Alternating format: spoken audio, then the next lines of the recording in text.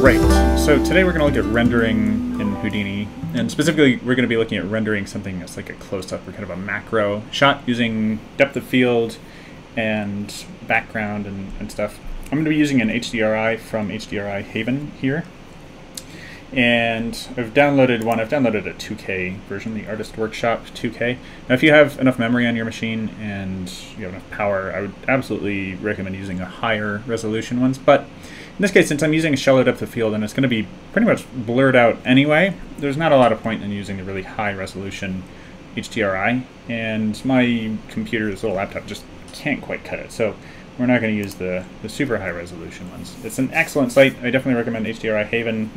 Contribute to them on Patreon and download awesome HDRIs there.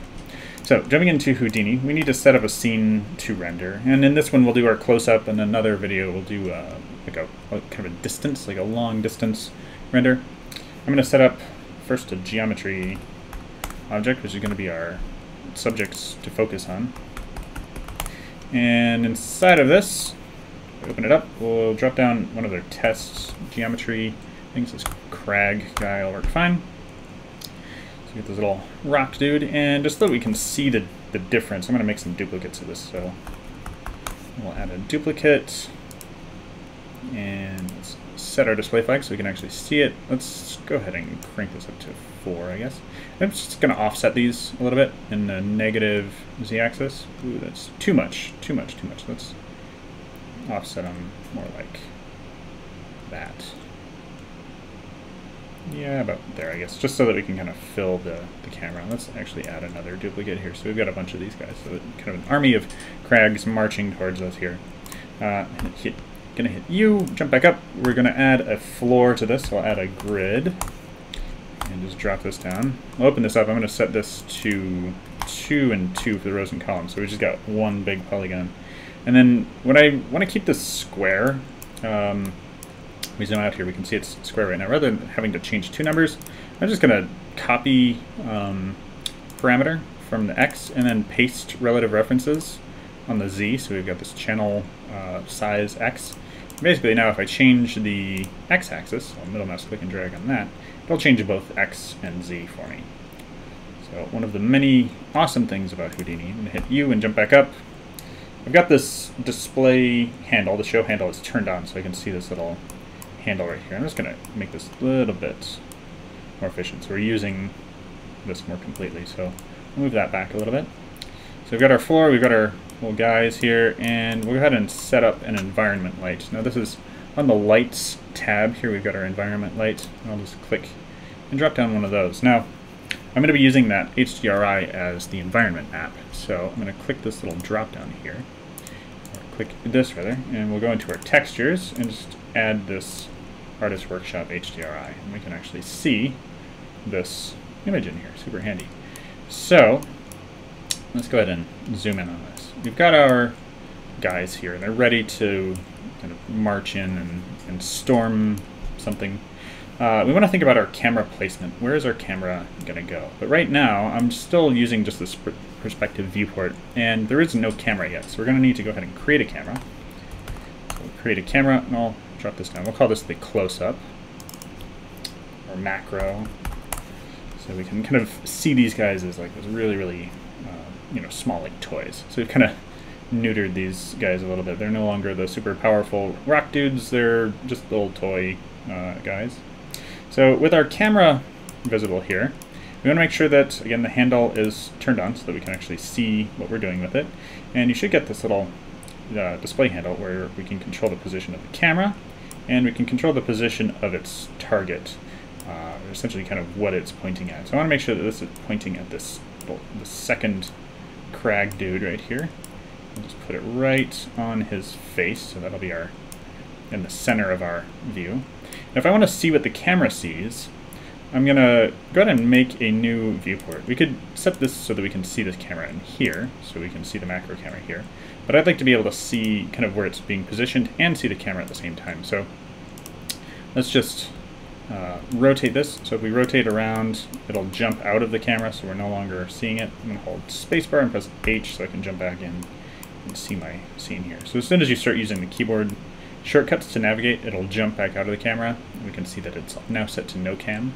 So I'm going to split this up into two views. So we've got one above and one below. And this one on the bottom, I'll set that to the macro camera so we can actually see what it's doing. If you want to navigate the camera, it's usually best to use either these little handles here, which you can see is kind of panning left and right like that. This one here will zoom in and out for you, which is handy. And then this one here will pan up and down, so we'll set this up a little bit. And then these little handles on the outside, that'll actually turn the camera for us. So you can move the camera like that. You can kind of position it where you want it, point it where you want it. We can see those changes happening on the screen, or up in our viewport at the top. So we can position it like that, or we can position it up here in the top, where I can take my focal point here. We'll just move this out a little bit so it's focusing right on that guy. Make sure that it's pointed right at the head. And you can see as I make changes here, in this top view, it's actually updating our camera in the view below. Now you can also use the keyboard shortcuts to actually navigate the camera, but I wouldn't recommend it because you typically spend some time setting up your camera to get the right angle and everything, and then it's really easy to make a mistake and accidentally kind of move something just by using the keyboard shortcuts that we get used to. So I wouldn't recommend using this normally, but you can set it up that way if you're more comfortable kind of positioning the camera like that. Just click this little lock button on the side, and that'll lock the camera to the view. So now, if I hold Alt and kind of position the display, or position the frame, using my keyboard shortcuts, now it's not going to mess things up for me. So, just another way of doing it, I guess. Again, I would be careful with this because it is easy to kind of mess this up. Now we also want to think about our camera position in terms of the effect that we're trying to achieve. If we want to sell the idea that these are these little toys, typically things that are small, you're going to be looking down at them, like a mouse. You never think of a mouse like looking up at a mouse. Typically you're looking down at a mouse, or like a toy, you're typically looking down on it as it's sitting on a table. So just to kind of get that automatic idea that this is a tiny crag instead of a huge crag, we want to place the camera just a little bit up like this, just a little bit above crag. So I'm going to bring this in and just make sure that it's setting right on crag's face. I'm going to unlock this, make sure that the lock is turned off so that if I rotate down here I'm not going to mess anything up. We can always jump back into our camera. So we'll go ahead and pull this down just a little bit. We'll have the camera just real close, just for compositional purposes. Bring it in just a little bit. So we're kind of eye level with Craig, just a little bit above. So even if it's just a little bit above, having it just above Craig is going to sell the idea that this is a small toy, not a huge monster. So now I want to set my focus, set the depth of field. So I'm going to right click on this. We've got all these different types of handles. I'm going to go to the focus handle. We can see this has changed a little bit. Right now the focus is right where we placed that handle, but I want to set the depth of field to be very shallow. With a camera, you don't have, typically, not everything is going to be in focus. You're going to have pretty long depths of field, like for landscape photography, where pretty much everything is in focus.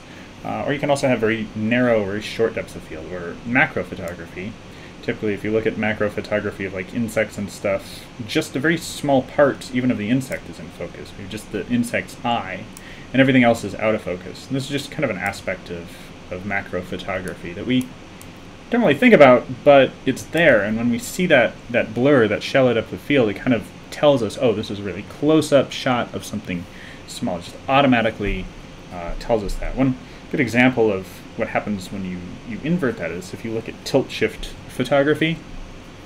It looks like a model, but it's actually a city, so they're using that kind of depth of field to play with our perception. So we've got our camera set up, and we've got our lights set up, and now it's time to go ahead and look at what this looks like in a render. If you want to preview this, and you can do that, but my computer unfortunately kind of offsets stuff. You can use this render region. So if we use render region and then just drag a box around the part that we want to render, it'll take its sweet time, but it'll eventually show this little preview render in this area. I'm not going to let it do that because you can set that up yourself and see what it looks like. I already know mine is going to be messed up and kind of offset down towards the bottom. You can see the corner of it there. So what we're going to use is the actual render view itself. So we've got our tabs up here at the top, scene view, animation, and then render view. So I'm going to click on render view and jump out over here, and we'll want to make sure that our camera is set. So first thing, set this instead of ROP camera, we're going to use that macro camera that we created earlier. And we can go ahead and click render and see what happens when this renders out. Now, depending on your computer, this will take longer or shorter, and depending also on how much stuff you have in the scene. This is... I'll go ahead and let this one render. I'll kind of speed through the other renders so that we don't have to wait for it to actually render out. But we can get a good idea of what this actually looks like. The problem that it's immediately apparent, though, is that we're not seeing our background, and the depth of field isn't working. So those are some settings that we're going to have to change and make sure that we set that up in the renderer. So to make sure that we see the background, I'm going to go into the environment light here, and you'll need to make sure that this little render light geometry box is checked, and that way it'll actually show the background for us. And if you want to see the depth of field, our depth of field is in the camera is already pretty much set up, but what we need to do is make sure that in the render it actually does that, or it calculates that. So I'm going to change from the object view into the output view. And by changing into the output view, we have our render node here, and a render node has its own settings. And we're going to set this to render our images. So we're going to go from images, or render our depth of field. So I'm going to set this from images to rendering, and we're going to just check this box for enable depth of field. You'll see now it's going to recalculate this, and we can see that it's already kind of blurring out this guy here in the foreground, and this part here is just the only part that's actually in focus. So we'll let it render here. We can increase the quality, we can increase the number of samples. If you want to get rid of some of the graininess, you can increase the number of samples and increase the number of rays. Doing that will increase your render time, though, so just be aware of that. Graininess in renders is always a problem with proper ray trace renders. So you'll need to kind of use your low settings when you're doing look dev and just checking to see what stuff looks like, making sure that you have all of your settings correct, and then once you've got everything dialed in, then crank these up. For the sake of time, I'm going to leave those set low and just look at how to actually save this out. So by default is going to save to our render folder that we've got in our project file. So right now I'm in the tutorials project folder, and this by default is going to go in this render folder. And if we just click save image, it should, or render to disk, it should save out using our file name, so the HIP name, which is untitled at the moment, and kind of add in some extra stuff for us, or we can save it out as a custom name. Our file type is set to infer from file name. So from Photoshop and other applications, you typically have to tell it specifically what file type and the file name. In Houdini, you can just tell it EXR, JPEG, PNG, and using infer from file name, it'll actually create the file type for you. You can also specify if you want to use JPEG, PNG, etc. in here, but usually just infer from file name is fine, and then make sure that you add your extension at the end. So I'm going to go ahead and give this a custom name. It's already going into the render. I'm just going to call this render1 close. And make sure to save the file type. Now, if you want to do post-processing on this in Photoshop, it's probably best to save it as an EXR. An EXR is going to be a high color depth image that has much more information, a lot more that you can do with it than a JPEG or a PNG. If you're just saving it to the web, you don't want to do any post-processing, then you can use PNG. I would recommend against JPEGs, since JPEGs are lossy. If you save it out as a JPEG, every time that you save it, it's going to get a little bit less, or it's going to get a little bit more compressed and look a little bit worse. So just keep that in mind. So I'm going to go ahead and save this as a PNG. Just for the sake of time, I'm not going to do any post-processing on this. I'm going to go ahead and save it. I mean, we can still edit it. It's not like we can't edit it. It's just you get more options if you use EXR. Now, when we set that, it did start re-rendering again. So if you don't want it to change or kind of restart rendering every time you make a change, you can turn off this auto update and just let it'll render out while you wait. So I've got my file name here set up. Make sure too that you don't put any spaces. Always use underscores or dashes just to make sure everything works. Also, make sure that your camera is set over here. Since I changed the name of my camera, it should typically pick this up, but if it doesn't, make sure that you set your camera over here. So I'm going to click this little thing here. Make sure that it's set to the macro camera. Otherwise, it's not going to be able to render to disk if you don't have that set. So we've got our correct camera. We've got our depth of field and everything set up, so you can go ahead and click render to disk and it will save out an image into your renders folder. Now you'll have to wait for this to complete, and again, depending on your computer, it may take very little time. It may happen pretty quickly, or if you're using my computer, it's going to take 13 minutes for this to render. I want to make you sit here and watch this thing render out. I'll see you in the next video where we'll look at setting up a render for something that's very large with a lot of distance instead of a real close shot with very little distance. Alright, see you in the next video.